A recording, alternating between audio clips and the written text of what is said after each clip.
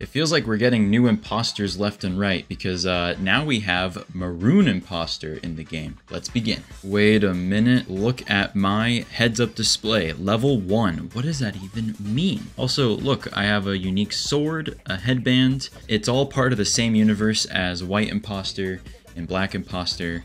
I'm just another one of the imposters, and I guess I have some unique mechanics to me that I have to discover. So for general movement, I will say I feel like I feel similar to White Impostor. That's why I actually brought them with me here. I think the weight is a little different. They feel similar, but not exactly the same. So we're both gonna jump. Yeah, I'm a little lighter than White Impostor. As you can see here, I can go a little higher. Yeah, White Impostor is slightly faster. As you can see, they slowly catch up to me, or I slowly lose them. For general moves, we have the quick jabs. So it's just a 1-2, not a 1-2-3. Down tilt, it's like a low stab, and it sends your opponent up. Very good combo starter. Up tilt, oh, it's an upward punch. Okay, pretty cool. Forward tilt is just a forward lunge that has a decent amount of range. I'm not gonna lie, it's pretty good. And then dash attack. I do a slide, which I actually don't use my blade. I just kind of slip on underneath them. And the hitbox is, well, you have to actually make contact with them. You can't slide close to them. You have to go like underneath them. All right, those were the basics. Alright, I brought Black Impostor with me just so you can get a nice size comparison. I am a lot smaller. But yeah, let's go ahead and do the aerials. So for forward air, we do a forward lunge in the air. It seems to do a reasonable amount of knockback, and you have to remember that Black Impostor is pretty heavy, so it also seems to kind of miss easily, so you have to be somewhat accurate with this move. For up air, we have an upward kick. I kind of like how it looks like my moves are martial arts inspired. I feel very much like a ninja. And I like this up air quite a bit. Down air, we do a downward stab, and that is going to make a very crunchy sound. I really like that sound. And it's going to do a tremendous amount of damage, and I'm assuming it will spike off stage. We'll have to test that later, obviously. For back air, we do kind of a backwards hit using the handle of my blade instead of the actual blade. And it does knock back quite a bit. Neutral air, we do the classic. I like to just call this the Mario. It's just like a general area of attack in the air. Not too shabby at all. All right, those were the aerials. All right, gamers, it's time to tell you about today's sponsor. Life isn't always easy, and when you face some trouble, like a car accident, Morgan & Morgan wants to make submitting a claim as easy as possible. In 8 clicks or less, you can be connected to the largest injury firm in the US. You can literally submit a claim from the comfort of your own couch. So don't wait. Go to forthepeople.com/Linklight2 for more info, and thank you to Morgan & Morgan for sponsoring this video. All right, let's get back to the video. All right, we're chilling out with Mario, and now it is time to test the specials. This is where things are gonna get somewhat interesting. So for neutral special, oh no way, we have a fireball just like Mario. Well, this specific Mario actually doesn't have a fireball like Smash Mario, but you get Here we go! Ooh, what the heck did I just do? Is that side B? Side B is some sort of lunge, and it has a good amount of range, and I believe it can be used as a recovery tactic. You can even jump after you perform it, which is pretty cool. If you exhaust all your jumps and then do it, you still don't have any jumps. But you can use it in between jumps, which is pretty darn cool. You just saw my up B. That is kind of short in my opinion. Is it an attack move? It is an attack move.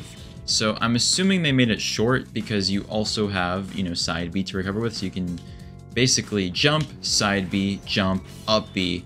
And while it is not the most impressive recovery we've ever seen, there is a lot of mix-up opportunities as there are a lot of different directions you can push it. Personally, I think it's a unique idea, and I actually quite like it. For down special, you level up, and I'm not entirely sure what this does. I'm going to assume it makes my attacks more powerful. Maybe it makes my side B more powerful. Oh my gosh, yes, my side B lit Mario on fire. So if you just tap down B, oh, it does like a little tiny charge up, but if you hold it, you get that nice charge up. Okay, that makes perfect sense to me. Does it change my fireball as well?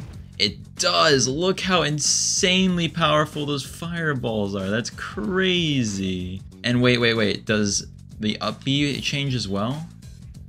It does consume part of the meter, but is it higher? I can't tell. All right, now we have no charge at all, and we'll just up B from the ground. Oh yeah, that is a considerable difference. My editor will show you side by side. That's about, I don't know, maybe like an 8% increase in height. It's not too bad. That can save you in a pinch. All right, that is pretty cool. If you're enjoying the video so far, be sure to subscribe. Helps out the channel. Let's check out these alternate costumes on this imposter. There's quite a lot, so buckle in. We have default, then we have oil, pearl, taffy, clouds, sky, flame, dust, lemonade, butter, ghost, hunter, moon, abyss, so retro, squid games, snow, mossy, golden, navy, burning, regal, rock, dust 2. No way, there's a Counter-Strike reference in here? All right, that's the perfect segue. I literally cannot deny the opportunity. Guys, I have a Counter-Strike channel I've been working on. If you play Counter-Strike, which I highly doubt there's a lot of Counter-Strike players watching this video, go check out my Counter-Strike channel. I make videos on skins, and it's a lot of fun. If you don't like Counter-Strike, that's completely fine. Don't even bother. But I'm just saying, perfect segue. Anyways, let's continue the rest of the costumes. We have Spirit, Capri, Pale, Spore, Impasta, okay buddy, Shock, Space, the Sus Guy, Default. Wow, that is a lot of costumes, and somehow I was able to plug my Counter-Strike channel, which is also pretty funny. I did not expect that to happen in this video. All right, we're chilling out with Sans, and it's time to test the smash attacks. So for forward smash, we cross our eyes and we do an insane headbutt. I believe if you were going to slam your head against something very quickly, you probably would want to close your eyes, as it's not something you particularly want to see. But don't ever do that, guys. That's really bad for your skull and your brain, and take good care of yourselves, okay? Anyways, yeah, we're gonna go ahead and slam into Sans. That's gonna do 20 damage, a decent amount of knockback. Not bad. For up smash, we're going to... What is popping out of me? What is it? I don't even know. It looks like some sort of weapon. It's just a black object. I have absolutely no clue what that is. If you do, let me know. But yeah, that does a decent amount of damage and knockback as well. And then for down smash, we attack on both sides. Oh, it seems to be some sort of like wing thing. I believe if you played the actual Friday Night Funkin' mod these guys are from, you would probably understand what the heck we're looking at here. But yeah, it's like some sort of weird branches flowing out of my body, and they hit on both sides. All right, that's the smash attacks.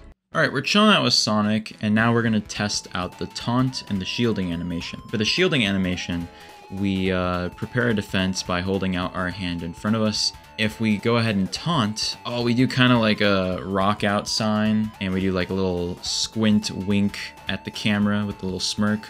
That's pretty cool. I like it. Simple, but fun. All right, now it's time to hop into the battles. Okay, I really wanted to start things off quite challenging, so we're hopping straight into a level 9 Waluigi battle. This guy is insane, but I'm ready. All right, starting to regret my decision. Huh? All right, we take those. I am not against taking a free stock. Is the crazy Waluigi going to be able to handle the Maroon Impostor combos? I will say right off the bat, I'm noticing that my range isn't the best, so I really have to throw myself all the way into my opponent if I want to actually make any sort of impact, because any character with a decent range is going to outrange me every single time. Now, it looks like I just destroyed that Waluigi, and this is Maroon Impostor's victory screen. Next, we're battling Boyfriend. I feel like it's kind of a fitting theme, you know what I mean? All right, I have no idea if the Boyfriend AI is even good, but we're about to find out. He kind of dodges a lot though. Look at him dodge, bro. I can't land a single hit on this guy. Oh, you can also charge in the air. So like I can just charge up here in the air, and that allowed me to really get the ball rolling on that. I will say it's kind of hard to land my aerials, so I have to be very deliberate about how I aim them. We actually made a video on this Boyfriend character, but it was over 2 years ago, so I kind of forgot a little bit about them, but you can always watch it if you want to know everything there is to know about this character. Alright, we're gonna side B off stage there. Is that gonna be an optimal edge guard? I think it is. Wow, I did not expect that move to be that effective. I also just charged up my meter completely in front of Boyfriend, and he did not feel like punishing me for doing that. I guess he was feeling generous. Oh no, I missed. That would have been so sick. Okay, we really have to hit a down air. Oh, that would have been insanely nasty. I also love how powerful my up B is when it is charged up with the meter. It's absolutely worth having the meter charged so you can get a really strong up B. It can absolutely save you in a pinch. We're gonna get forward smash here. Oh, I really wanted an aggressive play there, but it wasn't quite worth it. I think Boyfriend just dies. Yep. Alright, well. Maroon Impostor wins again. Alright, it's time for everyone's favorite segment. Okay, but can they be Goku? We're bringing out the new Goku. We've been testing the waters. We're switching up the segment a little bit, so let's have some fun. Goku on the GameCube. This guy's pixel art still throws me off every time I see it, but all we really want is a more powerful Goku fight experience, and if this is how we're gonna get it, then so be it. However, I'm starting to think that this Goku is not more powerful than the other one. He does hit quite powerfully, and his voice lines are reasonably loud, I have to say. My range is very lacking, and every time I want to hit a forward air, I am reminded of it. Bro is screaming so loud. I'm trying to find an opportunity here to get a decent combo. But this Goku is parrying and punishing quite well. That was impressive, Mr. Goku. I see you. We're going to go ahead and use that opportunity, the iframes from respawning, to charge up our meter. As we're going to get a side B into down air combo. Let's go! That was so clean. Oh, that's going to be the finish right there. Goodbye, Mr. Goku. You put up a fight, but it wasn't good enough. Alright, I know you guys are going to want me to fight the other imposters, so we're going to do it. Let's hop into it. First up is Black Impostor. If you want to know which imposter is more powerful, Black Impostor or White Impostor, then be sure to check out the Versus video that we did. It was an absolutely insane fight. I'm getting wrecked right now. Hold on, relax, buddy. Maybe, just maybe, these guys are way too cracked for me. Oh, Black Impostor's just that nice of a guy. Sometimes he just gives you a free stock. You know, he's just, trying to be generous, be polite, of course. Ooh, wait. Oh, no, I couldn't punish. I am absolutely getting wrecked here. I mean, I would be getting wrecked if I didn't have the free stock anyway.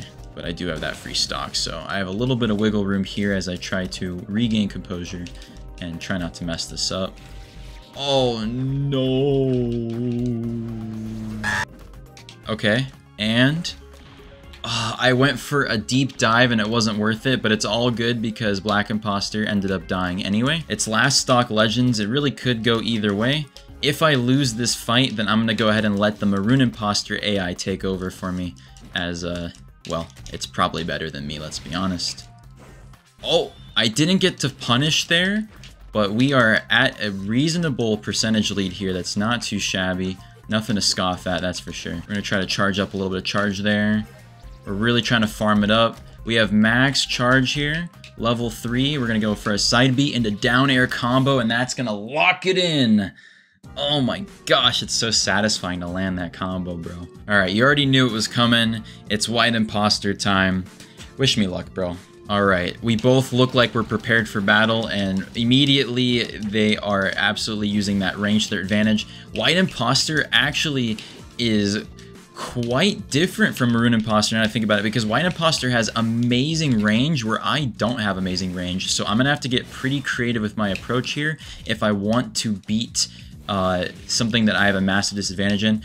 Clearly I am off the sauce right now because that was absolutely insane. I don't even know how I pulled that off, I'm gonna be honest with you. That was sick. Side B into, well, nothing. I couldn't follow that up. I think as long as I just don't get hit, I have a good chance at winning. That sounds really straightforward and simple. It's like saying, if I just don't crash my car, then I'll be all right. Which, thanks to our sponsoring, a little something about crashing cars, you know what I'm saying?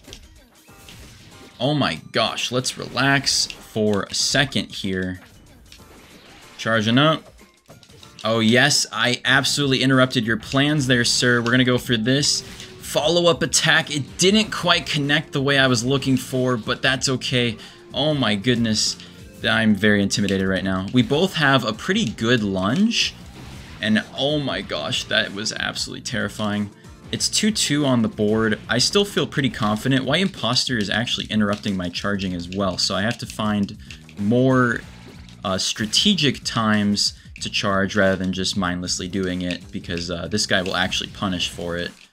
Oh my gosh, I was like in stun for a second there, and then I accidentally down aired. I didn't even mean to do that. Okay, that's going to be an excellent punish there. We still have a 32% lead. Let's try to strengthen our lead before something horrible goes wrong, because we all know that is very possible. Oh my gosh, relax for a second there, pal. Okay, hold on. Wow, my side B didn't even look like it came out at all, but it still consumed my charge, even though I think as soon as you input, it takes the charge. No! Oh my gosh, what a horrible way to end it. Wow, that was sad. Had that connected, that would have been the most beautiful finisher we've seen in a long time. But alas, I was defeated. Honestly, bro, we all know I would have won it, so it is what it is. All I can say is, if you want to see the Maroon AI take on some opponents, be sure to subscribe, as we'll be doing that pretty soon. Check out our White Impostor and Black Impostor episodes and the battle, and be sure to check out our mega playlist. We have reviewed over 200 characters. Absolutely insane. Alright, I'll see you guys in the next video. Bye-bye.